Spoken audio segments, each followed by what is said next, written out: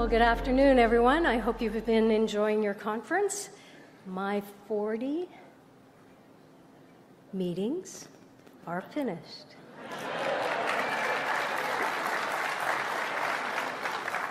It is indeed a pleasure to be here in London.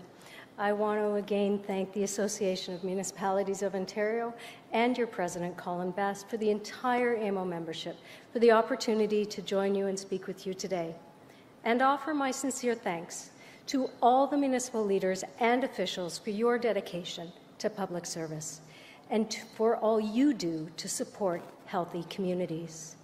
Throughout the past year, I've had the opportunity to travel across Ontario, visiting the front lines of our healthcare system.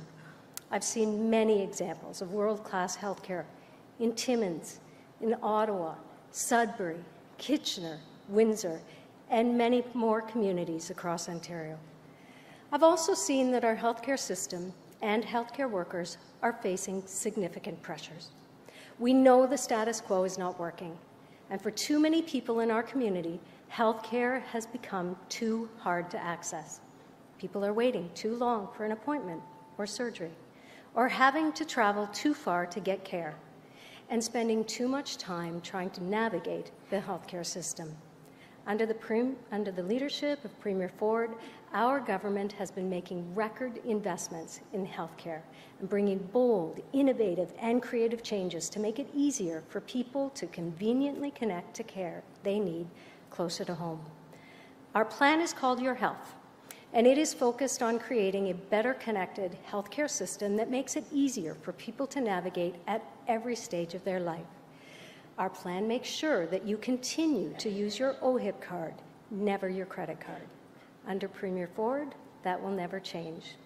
We've made it possible for Ontarians to connect to care closer to home at their local pharmacy for 13 common ailments like pink eye, rashes, and urinary tract infections, and all you need is your OHIP card. Since we've made these changes in January, more than 300,000 assessments have been completed in thousands of participating pharmacies across Ontario. Our government is also significantly expanding the number of publicly funded procedures being done at community surgical and diagnostic centres to eliminate backlogs and reduce wait times in your community. We are strengthening all aspects of healthcare and have increased funding to our public health units by approximately 16% since 2018. As we deliver on our bold and innovative actions in our Your Health plan, we see a clear opportunity to work with local public health partners to address long-standing challenges in the public health system. Today, I'm pleased to announce that the province is restoring funding to a 75% provincial, 25% municipal cost share ratio.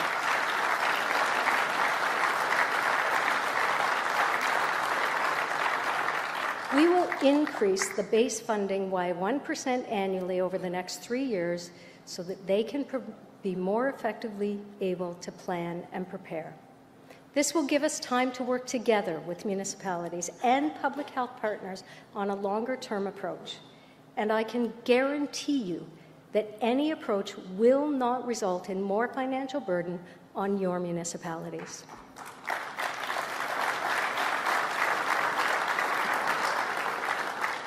We are also going to work with the sector to clarify public health roles and responsibilities, to reduce overlap and ensure public health care is aligned with provincial priorities as outlined by the Chief Medical Officer of Health. And we will be providing one-time funding and support to public health units that voluntarily decide to merge to increase their ability to provide care to more people. We're also making significant ongoing investments in Ontario's hospitals, building on the over 3,500 acute, post-acute, and critical beds opened since the start of the pandemic, investing in more surgeries and diagnostic procedures, and getting shovels in the ground for over 50 health infrastructure projects over the next 10 years. We need to increase capacity in hospitals, build new healthcare facilities, and renew existing hospitals and community health centres, and we are committed to doing that. We also recognize that emergency departments continue to face pressures that have been decades in the making. Just last month, we announced an additional $44 million investment that for the first time will include smaller and rural emergency departments across Ontario to ensure Ontarians can access emergency care when and where they need it. We will also continue to support municipalities through the Land Ambulance Services Grant Partnership with a 6% increase in funding. And we're also increasing the availability of paramedics and ambulances by investing in the dedicated offload nursing program with an additional $51 million in funding over the next 3 years. These are programs that have been proven to work in your community, and we're making a commitment to expand them.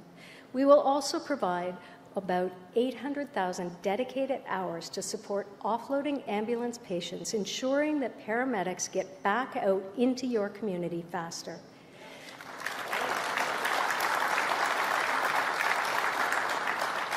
We continue to be there as an equal partner for our municipalities to ensure that they have the investments required to reduce wait times.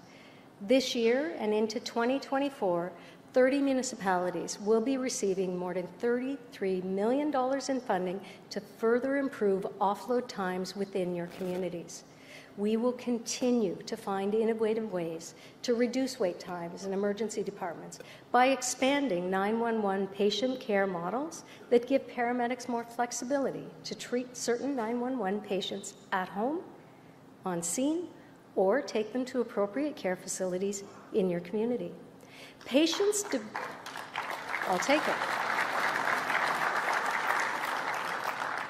There is no doubt that patients diverted from emergency rooms through these initiatives received the care they needed up to 17 times faster, with 94% of them avoiding the emergency room in the days following treatment.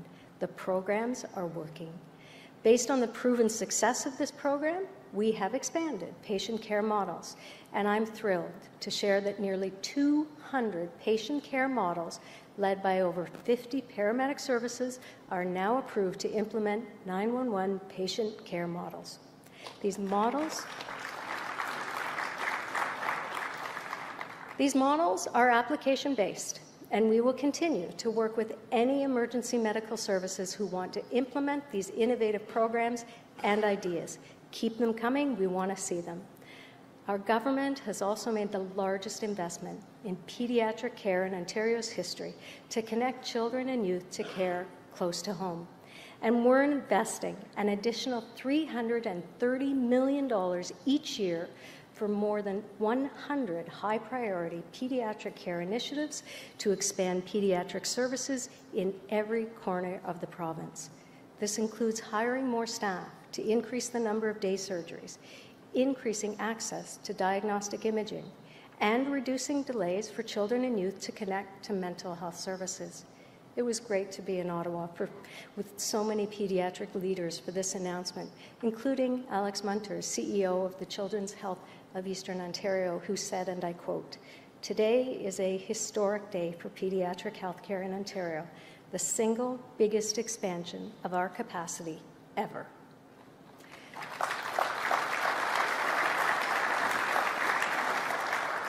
We're also making it easier for more people to access primary care in your community, moving forward with expanding and creating new interprofessional primary care teams. We are currently reviewing proposals for new and expanded interprofessional primary care teams. This is the first expansion since their inception, and we intend to announce successful applications starting this fall. We are also improving access to primary care by increasing the number of nurse practitioners operating across Ontario. And we continue to grow our healthcare workforce in many other ways, including breaking down barriers for internationally educated healthcare workers, allowing healthcare workers registered in other Canadian provinces and territories to immediately start working in Ontario, and expanding the Learn and Stay grant that provides tuition and books costs to eligible students in nursing, paramedic programs, and medical lab tech programs, adding over 300 paramedic program student spaces at provincial colleges this year. And we are moving forward with the largest medical school expansion in more than a decade. These investments will build on the over 63,000 new nurses and nearly 8,000 new physicians that have registered to work in Ontario since 2018.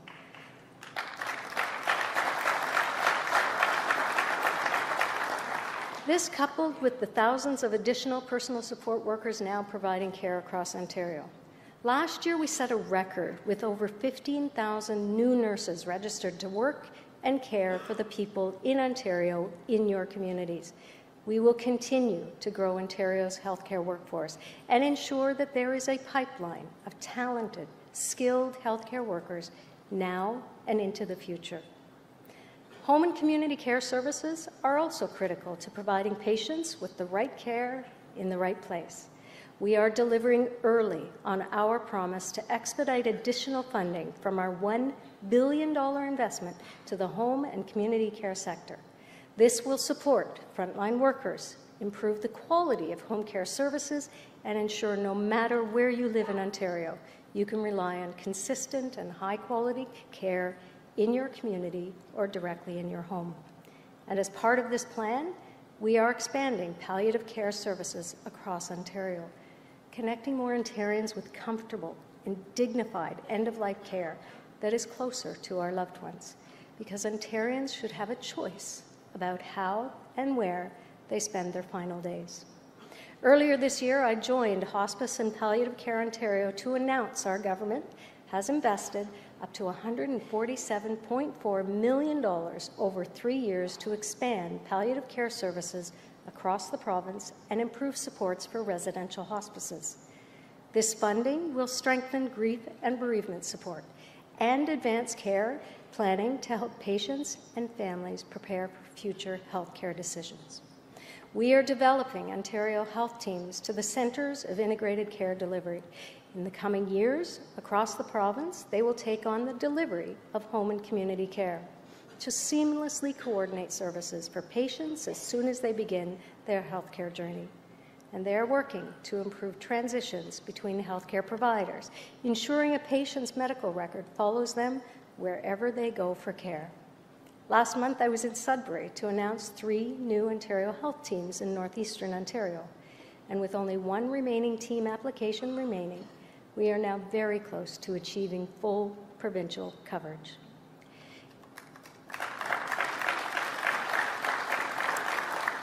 In closing, our government continues to take decisive action to strengthen our healthcare system, to resume work that began prior to the pandemic, to build a public health sector that is both responsive and is evolving to meet the health needs and priorities of Ontarians, and to work collaboratively with our health and community partners to implement creative and innovative approaches that provide more connected and convenient care for patients, no matter where you live in Ontario. Thank you to all our municipal partners for your leadership and service to your community, and for everything you do to support local health care. Stay well.